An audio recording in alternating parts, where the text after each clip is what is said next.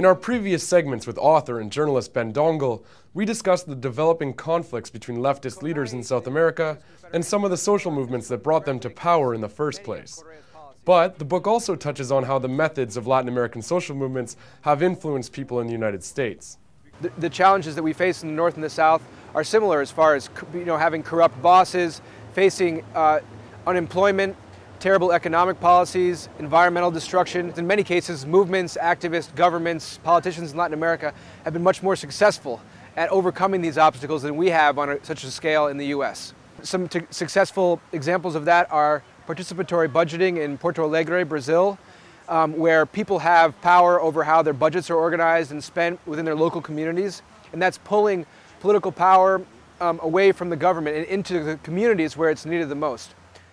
Porto Alegre began the process in the late 1980s, and by 2006, a report from the World Watch Institute estimated that more than 1,200 municipalities in the world had adopted participatory budgeting. And by 2009, it had arrived in the United States. The Real News spoke to Inez Sommer, a filmmaker and resident of Chicago's 49th Ward. We were all told that there are other municipalities in the world, mainly in South America and some in Europe, that use this process with great results. But we would be the first municipality in the United States to actually try this out. From the beginning, it seemed like a very kind of idealistic, almost utopian kind of project, that we as neighborhood residents were allowed to come up with our own projects that then would be voted on by the neighborhood. So some people were kind of suspicious, why is this being done? Is this worth my effort, etc. But after a while, I think a lot of people were won over, and it was really quite an incredible energy because people got very excited that they were being asked about changes in their own neighborhood. Then people decided to sign up to different committees, and they met for many months and came up with proposals. Those proposals were then being presented in several open meetings and online to the neighborhood, and then I believe in April people came out and could vote on these proposals. The day of the vote was just incredible. There was such an energy there. Nobody knew how many people would show up, maybe 100 people, 200 people, but I think the last count was that it was like 1,500 or 1,600 people showed up to vote.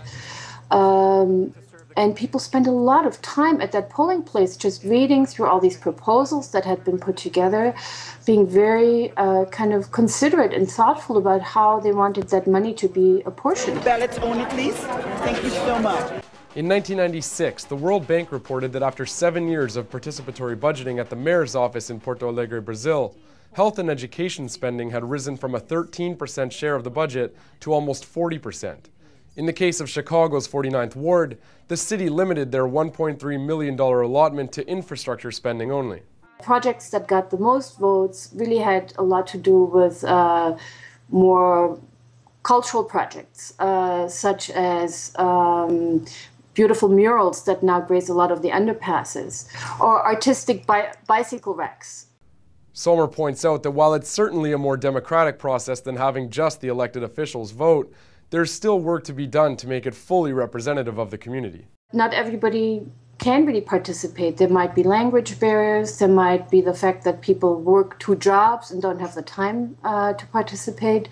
So those are all stumbling blocks for sure. But Sommer was pleased with steps taken to remove some of the legal barriers to participation.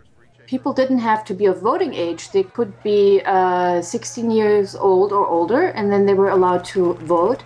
And the same was true for residency requirements. So nobody checked if you were an immigrant or not an immigrant, if you were legal, etc. So it really opened the door for a lot of participation.